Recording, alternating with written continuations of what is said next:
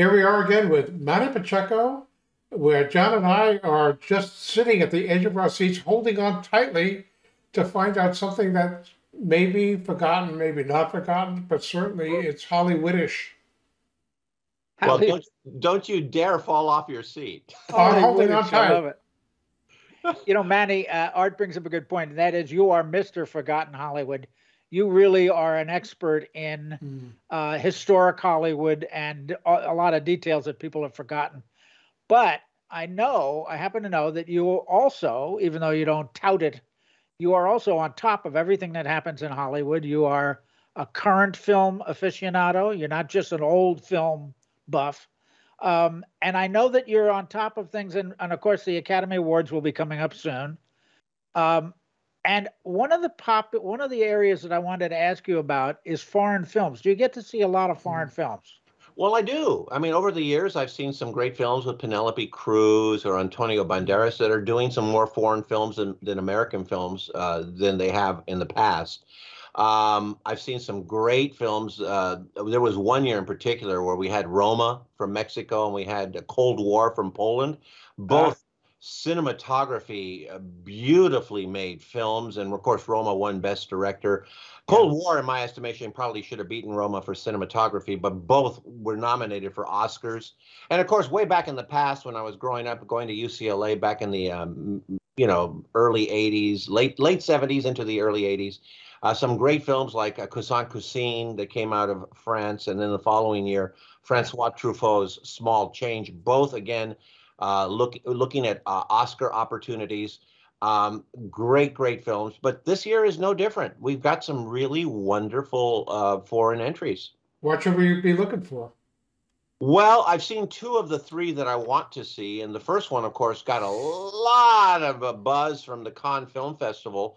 And that was Anatomy of a Fall. And basically, it's a mystery, basically a courtroom drama that comes out of France. France did a tremendously dumb move because each country is allowed to have one movie represent that country and they enter it to the Academy. And they did not enter Anatomy of a Fall. They entered another film. The name escapes me, but it's a fine film. But in every other case, in every other chance where international films are represented, where nobody gets to enter anything, they're just put out there and they win. Anatomy of a Fall is winning that. And so, unfortunately, it will not be up for Best International Feature for the Oscars, but it's so good that it's getting a lot of buzz that it might be nominated actually for Best Picture of the Year. That's how Wow. good this film is. And the actress who's in the film is also looking. I think her name is. Forgive me if I get her name wrong, but I believe it's Sandra Hulier, something like that. Anyway, Yeah. she's looking to get a nomination for Best Actress as well. I mean, she's in the running. And she was also in another foreign entry that I have not seen, but boy, this looks like a really a film that could now take the best international feature because Anatomy of the Fall is now out of the running, and that is called The Zone of Interest, and it is a remarkably well done British entry, and it's takes place in Germany during World War II, and it's the story of Rudolf Hess and his wife who lived outside of Auschwitz and lived a practically normal life. You know, the Wow. pretty picket fence and the garden in front, and they make dinner together, and they live this really charming life. And you can't help when you actually think about it, you go, wait a minute, there are ashes everywhere. I mean, how do you not understand the atrocity that's going on at Auschwitz? But Yeah. that's how remarkable this film is. It's remarkable in the fact that it's mundane. And of course, Rudolf Hess would later then steal a plane and give up in Britain. Remember, he would actually leave Yes. Yeah. Germany during the war and Yeah. actually give up, um, hoping to do a negotiation for the end of war, which absolutely infuriated Hitler. But anyway, that's that story, and it's looking like now that might be the Oscar favorite, and I cannot wait to see this movie. Wow. Yeah, and then the third movie that I've seen this year, just a cute little, almost a Woody Allen-esque kind of film called Fallen Leaves. Mm. Every tune that's played in this movie has to do with autumn, Ah, when leaves are falling, including, autumn leaves. yeah. Mm. But it's a cute little film about, these two very lonely people who meet at a karaoke bar of all things. And they show interest, but of course one loses the phone number and they have to be able to run into each other.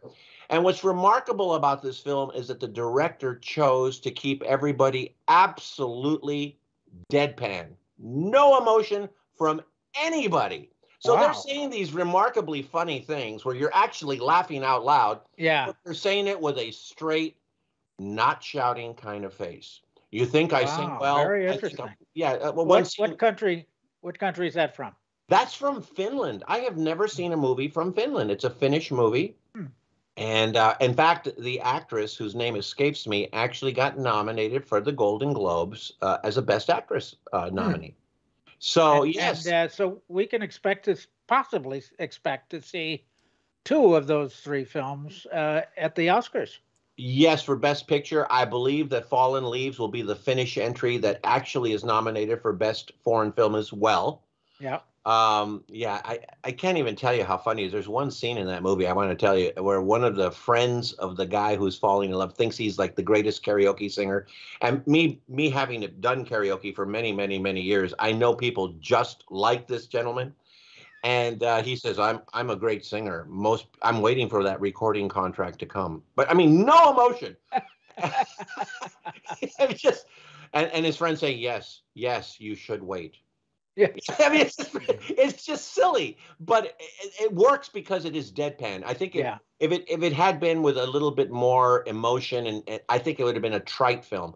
But I think it's kind of magnificent in its approach, and it's just fun. And it's called Fallen Leaves. So Mm. there you go. There's my third entry as well. Sounds like a lot of fun. Before you go, I want to ask you for your favorite classic foreign film because there are Mm.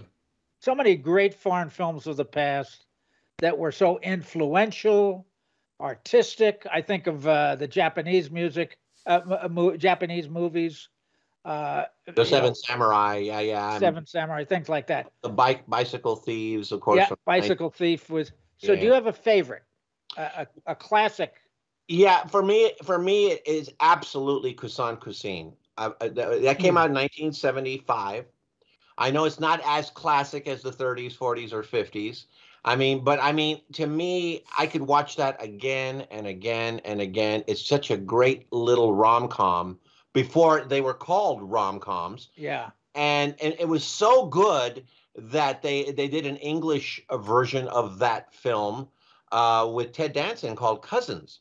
And so, I mean, they Americanized it and made an American entry of the same film. Same yeah, thing happened with the One Tall Man with the big red shoe or something like that. I forget the name of yeah, it. yeah. You remember Now, the tall blonde man with the one red shoe. yeah, I Yeah, thought you were going to say Umbrellas of Cherbourg. oh, well, because of how it looks like La La Land and it influenced La La Land. It's a Yeah, beautiful film. I yeah, mean, I can't discount how wonderful that film is. And I can see where you might think that I might love that film because I do have a real warm spot for musicals, as you Was the know. Red yes, Balloon a foreign film? The Red Balloon, yeah, I think so. Yeah, Yeah, yeah, so that was of course. pretty good. Oh, that was well, it was way better than pretty good. It was magnificent. No, yeah. these are all really, really good films. I mean, don't get me wrong. I mean, Well, what? but I did ask you to pick your favorite, so Yeah. Yeah, yeah. I that's mean, tough. It's a tough choice. even the silent German entries. The Mm. cabinet of Dr. Caligari. Oh, I mean, there's some wow, there's yeah, some really just fabulous foreign films throughout the years and decades. But if I had to pick one, I really, really love Kusan Kusin. Mm.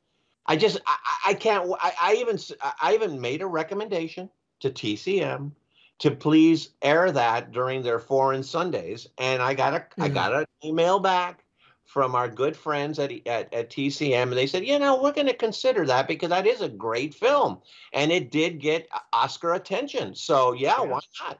So yes, I have already made that. I've already made that call. That Good. email. That email. Foreign films. I love it. Thank you, Manny. Thank you. Ciao. Ciao, baby. For more on Celebrating Act Two, visit our webpage, follow us on Facebook, subscribe to us on YouTube, and tell your friends. Celebrating Act Two is the user manual for the second half of your life.